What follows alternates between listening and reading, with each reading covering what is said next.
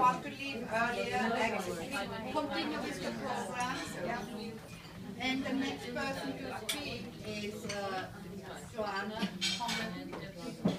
And Joanna has so many things she did. I don't read the whole thing. It's just unbelievable. All that she has MSPH. I don't even know what that means. Masters of Science in Health. Oh, Masters of Science in Public Health and a PhD. And now she works for the Environmental Working Group. She's the senior scientist and toxicologist. That sounds so scary. I'm quite nice. So the title, I mean, what you have to do. But I want just to say one thing, that the Environmental Working Group is dear to my heart. It was started by Ken Cook, a personal friend. I know him since ever, I think. It must be 25 years. And the Environmental Group is now 15 years old. We're 20. It's 20, okay, then I know him at least 25 years, if not more. So, and he started this organization, which is an environmental and public health research and advocacy organization based in Washington. And she probably give you information and also how to find more information about the Environmental Working Group. It's called EWG, and it's a wonderful source of information. Like your question of the people, you can find it all there.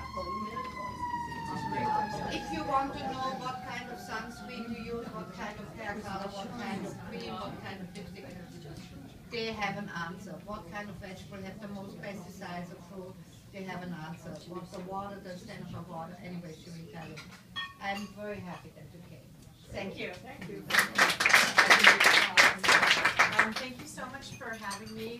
Lunch was delicious. It's great to be here. Most of what I'm prepared to talk about is pesticide related, but you can throw any questions, BPA, Teflon at me, you know, legitimately, right? So a large part of what we do at EWG is we like to give people information to make informed and healthy decisions when it comes to consumer product choices.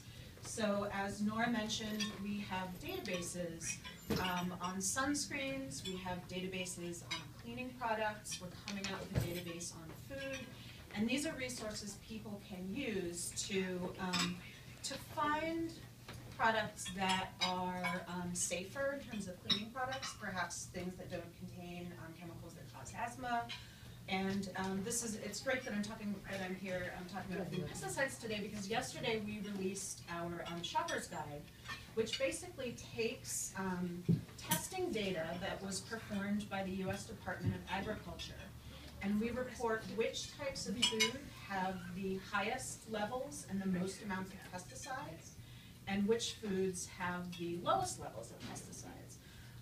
We encourage people to eat organic because it's not just what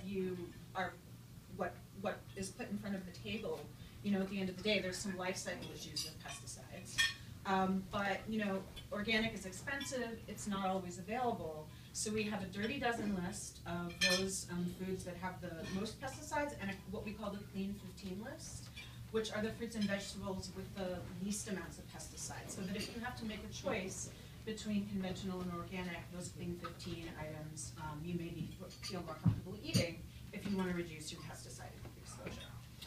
So we just finished our analysis of the USDA data.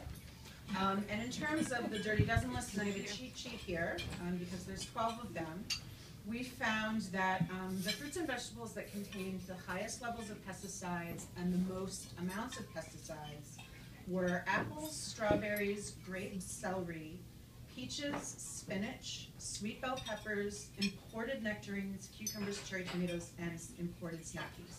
And I've brought with me a little pocket guide that has a list of the dirty dozen and the Clean 15 that you feel free to take with you. I also have a pocket guide on healthy cleaning and meat eaters, so there's a few things that I can give to you at the end of the lunch.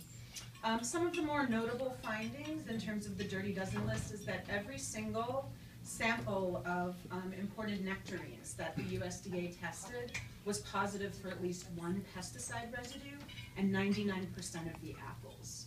So those were some of the, right, so those were some of the worst actors in terms of our list. Do the pesticides penetrate the skin? They do. So what USDA does when they do the testing is they prepare the fruit as you would at home. So if it's a banana, they don't just homogenize the whole banana, they peel it first and then homogenize So the it. pesticide gets through the banana skin. Bananas were not on our list. How in about terms the of apple?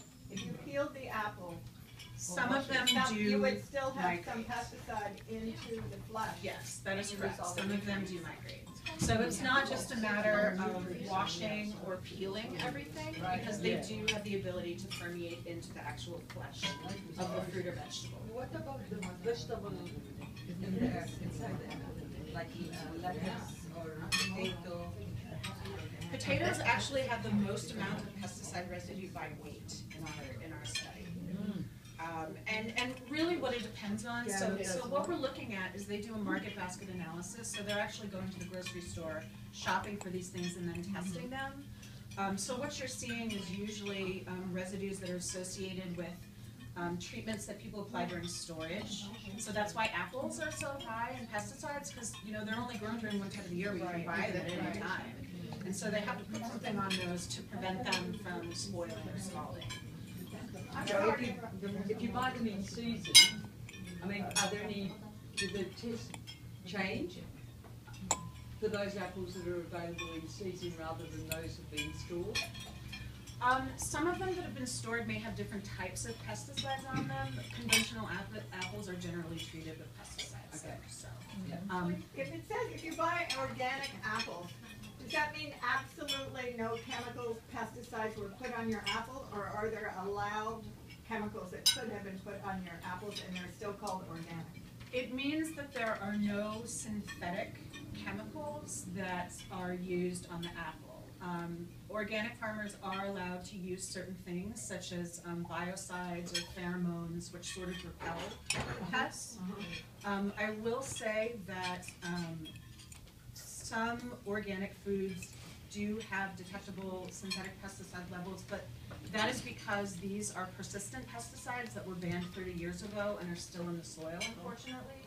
So sometimes you will be able to detect things like DDT metabolites still on our fruits and vegetables. And this isn't just organic, this is everything. Because they're so persistent, they stay around for so long. So the lesson there is really, we should never use these things in the first place, and we need to make sure that, chemicals, whether or not they're pesticides or other things, are properly tested and safe before they're put in commerce. So that there's good news, it's not always gloom and doom. So that we have the Clean 15 list. Least likely to test positive for pesticide residues. Again, I brought guides with me that I'll hand out afterwards.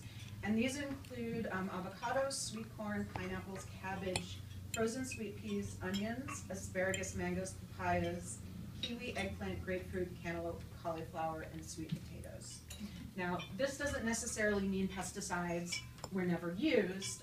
They may have been used early in the growing season, and they're just no longer present on the fruit or vegetable anymore. So I'll talk a little bit about some ecological and environmental issues later, since we're sort of just focusing now on what you're getting at the end of the day. Avocados were the cleanest out of the Clean 15. Only about 1% of them showed any detectable pesticide residues, which makes sense because you take the skin off before you eat it. 89% of pineapples, 82% of kiwi, 80% of papayas had no residues. In general, when the USDA tested, about 65% of their samples were positive, so a little over half tested positive for pesticide residues, whether or not they were organic or conventional. What do you mean? Organic tested 65% of the organic had pesticide residue? No, this is for their entire sample. They tested a very small percentage of organic. Most of their samples were all conventional. I think like perhaps 5% of them were organic. Most of those were clean, except for occasionally you do have a little bit of contamination with these historic pesticides that unfortunately are still present in the soil. We also have something that's important to me as a toxicologist. In addition to the Dirty Dozen, we have something called the Dirty Dozen Plus list. These are fruits and vegetables that didn't have the number and levels of pesticide residues on them to make our list, but they did have pesticide residues of specific toxicological concern. Usually what those are organophosphate pesticides. So, you know, when I began my education in toxicology, organophosphate pesticides are toxicology 101. They have a very specific mechanism of action on your neurons. We know exactly how they work. And there's epidemiological evidence, meaning studies in people that show they actually do have adverse effects, particularly on the developing nervous system. So there's studies that are done in the Salinas Valley in California showing that children that were prenatally and postnatally exposed to organophosphate type pesticides actually show decreases in IQ, problems with cognitive development. There's some issues with motor response and coordination. There was another study done in New York where they used to use an organophosphate pesticide called chlorpyrifos frequently to treat residential areas. They found the same result there. And there's also a 2012 study that's more recent looking at moms in Ohio that shows the babies that were exposed to the highest levels of pesticides in utero were born smaller and sooner. And this study was done after 2000, when a lot of the organophosphate uses were restricted because people recognized they were so bad. So this really points to, you know, while we have some restrictions in place, and that's good, last year green beans made our Dirty Dozen Plus list because of the very high levels of organophosphate pesticides found on them. They're no longer used on green beans. We are making steps forward, so that's very positive. But they're still being used, and we're still seeing health effects, potential health effects after these major restrictions have been put in place. So the message really is we're getting there, but we can do better. So tell me the organophosphate, what do they do? I mean, what is their benefits for the plant, and what they do for us? You say they're bad for nurses. They're really good at killing bugs. But what they do to people is they bind to a very specific enzyme in your brain, and they can bind permanently to that enzyme. And so this causes neurological effects, and your body basically has to regenerate. It has to remake that enzyme once the organophosphate has permanently bound to it, which is a process called aging. There's a class of pesticides that have a similar mechanism. They're called carbamates, and we did detect those on some fruits and vegetables too, but the bonding to the enzyme isn't permanent. So they're not as bad, but they're certainly not good, and definitely not one of my favorites. If I could get rid of two classes of pesticides that are still in use, it would be the organophosphates. So basically it's a spray against insects. Yes. And how often do they spray, do you know? I don't know how frequently they have to spray. Why do you call organo? That throws you off. Well, carbon, right? Anything with a carbon base is organic. So, right. So it's a carbon and phosphate based type pesticide. Is this pesticides or fertilizers or both? These are pesticides I'm strictly talking about. But they do get into the soil, don't they? Of course, yeah. Yeah. Yeah, no, groundwater contamination is a big issue. I can talk a little bit about that too. So this actually leads me to the next sort of topic I wanted to touch on. When we were doing our analysis of USDA pesticide testing data, we also looked at a few other sort of new interesting things that are happening in the world of pesticides. I mentioned the organophosphates as being bad.